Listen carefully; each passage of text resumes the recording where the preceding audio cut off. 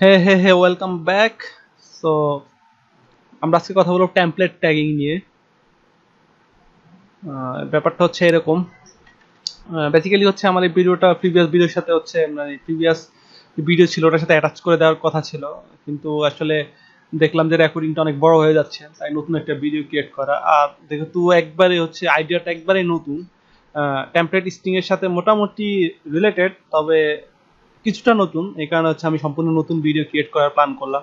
ওকে, কথা না বাড়িয়ে শুরু করি। সেটা হচ্ছে আমরা দেখবো আজকে হচ্ছে টেমপ্লেট ট্যাগিং নিয়ে।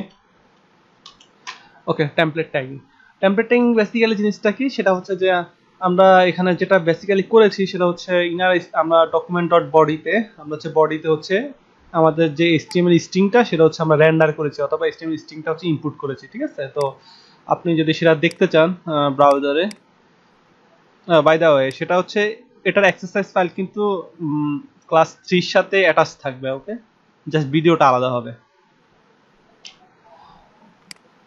ওকে, তো এখানে এখানে দেখতেছেন যে আসলে আমরা হেডার, তারপর চাইমা প্যারাগ্রাফ, এটা বেসিক্যালি আসতেছে হচ্ছে আপনার এখান থেকে। ঠিক আছে, আমরা হচ্ছে এইচটিএমএল স্ট্রিংটা সরাসরি হচ্ছে বডিতে হচ্ছে ইনপুট করে দিয়েছি, অথবা বডিতে রেন্ডার করে দিয়েছি। ওকে, যাতে আপনারা দেখতে পারেন, আমি জাস্ট আপনাদের জন্য ব্রাউজারটা একটু করে নিচ্ছি, প্লেস করে নিচ্ছি। ওকে, তো আমরা আজকে যেটা দেখবো সেটা হচ্ছে টেমপ্লেট ট্যাগিং, যেটা আমি অলরেডি বলেছি। তো এটা হচ্ছে কি, আপনি যখন বিফোর আপনি হচ্ছে মানে বডিতে আপনার এইচটিএমএল শো করার আগে আপনি যদি কোনো মডিফাই করতে চান, হয়তো বা সাপোজ আপনার এই ডাটাটা হচ্ছে ডাইনামিক ভাবে আসতেছে কোথাও থেকে, হয়তো বা আপনার ইউজার এটা ইনপুট দিচ্ছে, তো আপনি তো অবশ্যই চাইবেন না যে হচ্ছে আপনার ইউজার যদি হচ্ছে জাভাস্ক্রিপ্ট ইনপুট দেয়, অথবা হচ্ছে আপনার ইউজার যদি ইনভ্যালিড ডাটা ইনপুট দেয়, আপনি অবশ্যই চাইবেন না আপনার ডাটা বেজে হচ্ছে আপনার সেই ইনভ্যালিড ডাটাগুলো থাকতে, অথবা আপনি অবশ্যই চাইবেন না যে আপনার ইউজার কোনো একটা জাভাস্ক্রিপ্ট ট্যাগ হচ্ছে আপনার সরাসরি এইচটিএমএল এর মধ্যে ইনপুট করুক। ওকে, তো আপনি চাইলে এটাকে মডিফাই করতে পারেন। ঠিক আছে, আপনি বডিতে হচ্ছে ইনপুট করার আগে এটা মডিফাই করতে পারেন। তাহলে কিভাবে করবেন, জাস্ট আমি জাস্ট বলতেছি কিভাবে করবেন। হচ্ছে আমি সাপোজ একটা ফাংশন নিয়ে নিলাম। ওকে, তো ফাংশনের নাম দিলাম হচ্ছে মডিফাই। ওকে, ফাংশন নাম দিলাম হচ্ছে মডিফাই। তো আমি জাস্ট এটা জাস্ট নর্মাল ফাংশনের মতোই কল করা যায়, জাস্ট মডিফাই দিয়ে ফাংশনটা আমি কল করলাম। তো ফাংশনের আসলে প্যারামিটার হচ্ছে এগুলো আমি পাস করে দিলাম। তো আসলে এটা কিভাবে হচ্ছে আমাদের ফাংশন আমাদের কিভাবে কাজ করতে হবে এই প্যারামিটারগুলো নিয়ে, এগুলো আসলে আমি মানে তাদেরকে যদি দেখাই তাহলে হচ্ছে সুবিধা হবে। তো আমি আসলে শিওর না যে আসলে আমার ফাংশনের মধ্যে এই ডাটাগুলো কিভাবে আসবে, অথবা এটার প্রেজেন্টেশন কিরকম। তো আমি যেটা করতে পারি সেটা হচ্ছে console.log arguments। ওকে, আর্গুমেন্টস। ওকে, আর্গুমেন্টস। তো আর্গুমেন্ট যেটা করে সেটা হচ্ছে আপনি যদি ডেফিনিট ওয়েতে না জানেন যে আসলে আপনি কি পাস করতেছেন আপনার ফাংশনের মধ্যে, তাহলে হচ্ছে আপনি আর্গুমেন্টসটা হচ্ছে জাস্ট যেটা করবে যে ফাংশনের মধ্যে যা যা পাস করতেছেন আপনি কল করার সময় সব অটোমেটিক্যালি একটা অ্যারের মতো মানে একটা অ্যারের মধ্যে হচ্ছে সে নিয়ে নেবে। ঠিক আছে, আমি শো করি আসলে, দেখি যে আমাদের আসলে কিরকম আসে, তাহলে আপনারা বুঝবেন, তাহলে আমাদের প্রেজেন্টেশনটা বুঝবেন। আমি রিফ্রেশ করলাম, আর্গুমেন্টস আর্গুমেন্টস। ওকে, তো দেখেন এখানে তাহলে আর্গুমেন্টস এটা হচ্ছে আসলে একটা অ্যারে, দেখতেছেন এই যে এটা হচ্ছে একটা অ্যারে। এর মধ্যে কি কি আছে, অ্যারের মধ্যে আরেকটা অ্যারে আছে যেটা আসলে 5টা এলিমেন্টস আছে, তারপর হচ্ছে শামিম, ফজলু, 24 ওয়েব ডেভেলপার। ওকে, এগুলো আসলে কোথা থেকে আসতেছে আপনি মোস্ট প্রবাবলি গেস করতে পারতেছেন। এগুলো আসলে আসতেছে হচ্ছে এগুলো ডাইনামিক ডাটা। ঠিক আছে, এই দেখেন এই যে ডাটা একটা, তারপর পরের ডাটা, তারপর এইজ। ঠিক আছে, এগুলো বেসিক্যালি আসতেছে হচ্ছে আমাদের যে ডাইনামিক ডাটা সেগুলো থেকে। তার মানে কি, তার মানে হচ্ছে আপনার যেগুলো নন ডাইনামিক মানে ডাইনামিক না, যেমন এটা এই পার্টটা হচ্ছে ডাইনামিক না, তারপরে হচ্ছে আপনার এই পার্টটা ডাইনামিক না, মানে এগুলো আসলে আমাদের সরাসরি হচ্ছে আমরা সরাসরি শো করতেছি। তারপর এই পার্টটা ডাইনামিক না। তো এগুলো বেসিক্যালি হচ্ছে একটা অ্যারের মধ্যে আছে, যেটা আসলে 5টা এলিমেন্টস আপনি দেখেন, এই যে শুরুতে পুরাটা হচ্ছে একটা অ্যারে। ঠিক আছে, এই যে জিরোর মধ্যে হচ্ছে 5টা এলিমেন্টস আছে, মানে অ্যারের ভিতরে অ্যারে। ওকে, এটা হচ্ছে পুরোটা একটা অ্যারে, তার ভিতরে হচ্ছে আরেকটা অ্যারে। এখন দেখেন, এখানে অবশ্যই দেখতেছেন। ওকে,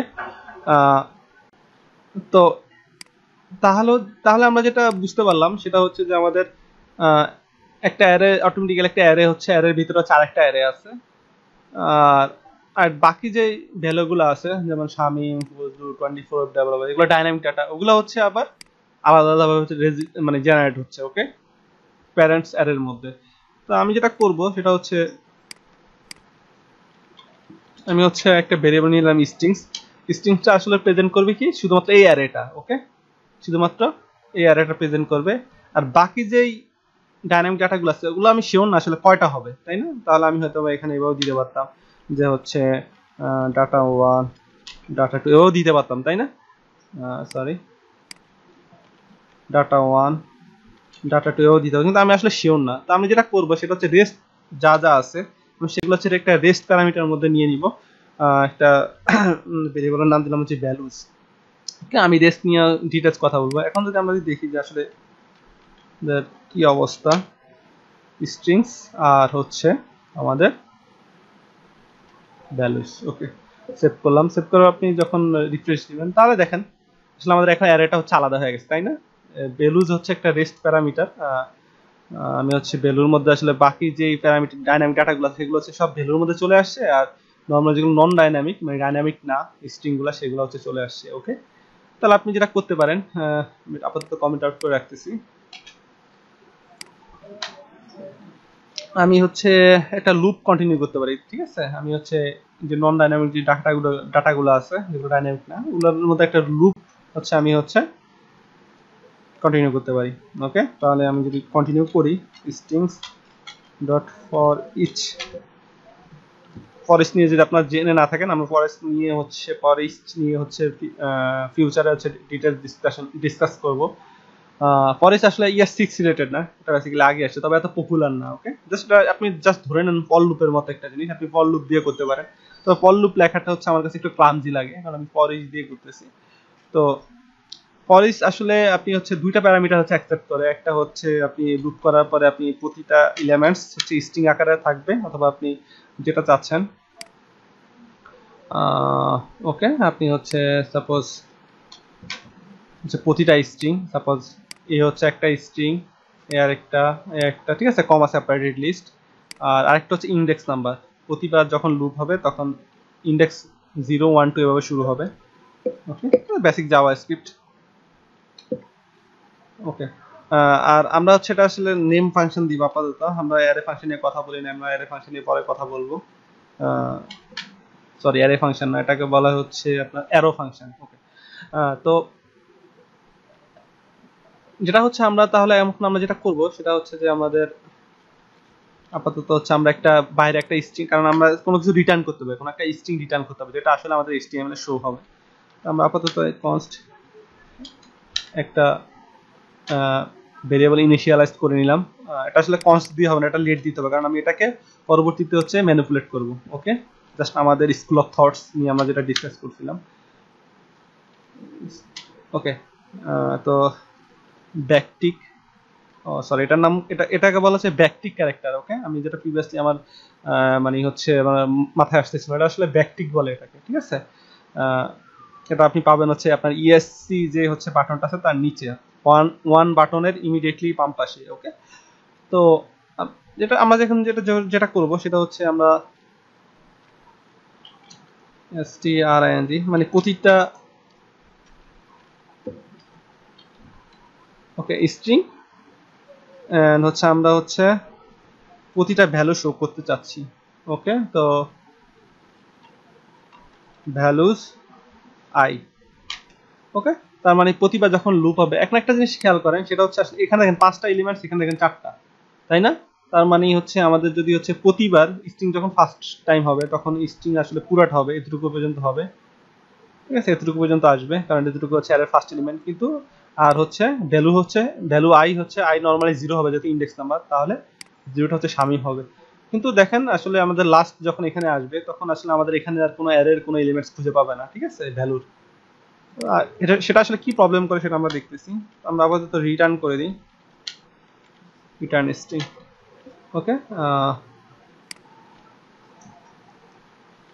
রিটার্ন, ওকে, রিটার্ন স্ট্রিং। এখন আমি সেভ করলাম, সেভ করার পর আমি হচ্ছে ফাংশনটাকে হচ্ছে এখান থেকে কল করলাম। এখন ইয়া করি, তাহলে রিফ্রেশ করি, রিফ্রেশ করার পরে যেটা আসতেছে সেটা আসতেছে দেখেন এখানে আমাদের সরাসরি হচ্ছে HTML এর মধ্যে হচ্ছে ইনপুট হচ্ছে I M a paragraph, my name is Shamim বুজবেন, I am 21 ব্লা ব্লা ব্লা। এখানে আনডিফাইন্ড আসতেছে। আনডিফাইন্ড আসার কারণটা কি? কারণটা হচ্ছে আপনার লাস্ট যে এলিমেন্টসটা ভ্যালু আই, লাস্ট যে এলিমেন্টসটা সেটা স্ট্রিং এর ক্ষেত্রে আছে কিন্তু ভ্যালু আই এর ক্ষেত্রে নাই। তো আপনি যেটা করতে পারেন এখানে আমরা যদি কোনো ভ্যালুজ আই যদি খুঁজে না পাই তাহলে আমরা জাস্ট একটা এমটি স্ট্রিং দিয়ে দিলাম। ওকে, সেভ করলাম।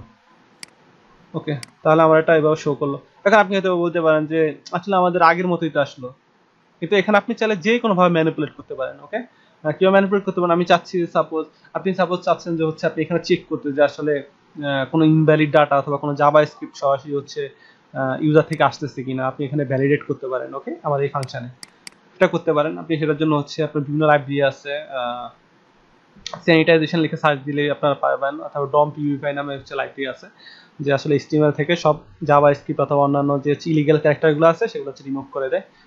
আপনি সেই ফাংশনটা এখানে কাজে লাগাইতে পারেন। তো আমরা আসলে একটা বেসিক একটা এক্সাম্পল দেখি, সেটা হচ্ছে আমরা যদি চাই সাপোজ আমি চাচ্ছি হচ্ছে এটা ইটালিক হবে।